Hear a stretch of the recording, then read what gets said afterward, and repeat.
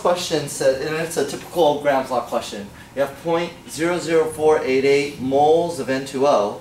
That's effusing through an orifice in a certain period of time. How much NO2 will effuse in the same time under the same condition? So this is about amount.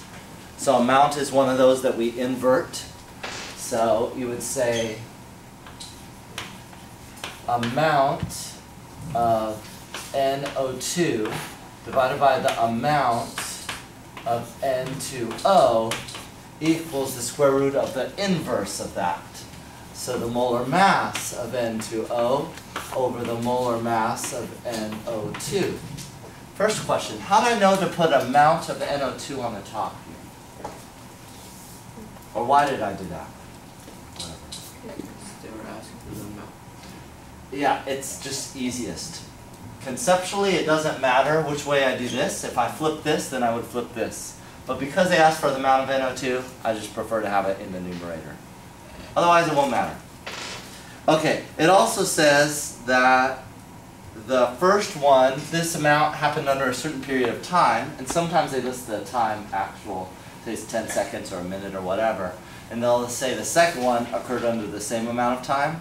In that case, where that variable is true for both, that variable is not going to be used. So we're not going to use the time even though it mentioned it here. It's just a way to standardize to say, hey, these both occurred under the same time period. So we don't need the time even though they mentioned it.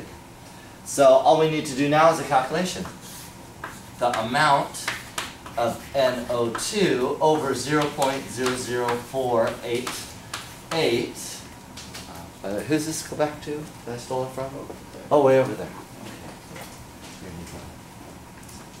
All right, and then equals, now I just be able to calculate molar mass. So 2 nitrogens at 14.01 plus an oxygen at 16, and then on the bottom, 1 nitrogen at 14.01 plus 2 oxygens at 16.